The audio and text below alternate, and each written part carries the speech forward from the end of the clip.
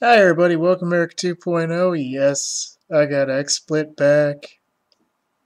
My Logitech camera for some reason works.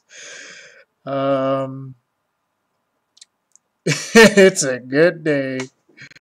I don't know how long I've been working with this, how much I've been tooling with it, and somebody told me to just go ahead and jump on one of my other accounts, fire it all up, and watch what happens.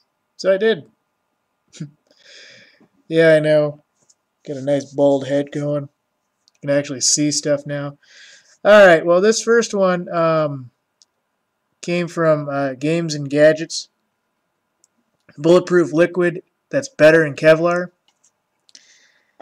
And let me just go ahead. This is by Z, April 20th, 2015.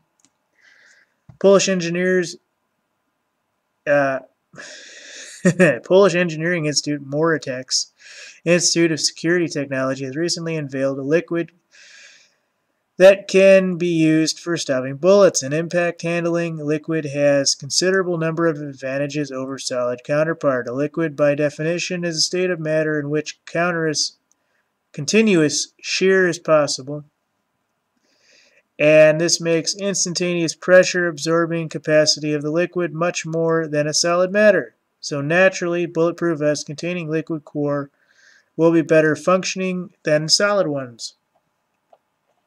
Main problem associated with liquid use in bulletproof vests is that since the fluid film cannot be thicker than a few inches at the most, it cannot withstand the impact if it remains in the fluid form once the force is applied.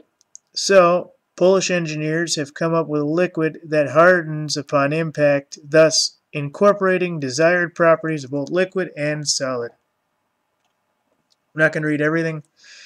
The fluid is a non-Newtonian or Newtonian fluid as it hardens with shear force increases. Such is its remarkable properties that Moratex claims that it can withstand bullets approaching its supersonic speeds up to 450 meters per second. In normal Kevlar, this is not possible since high speed would induce large deflection, dangerous enough to break sternum, ribs, and bones proximity to the Kevlar itself. So, this is this, folks, and have a good day.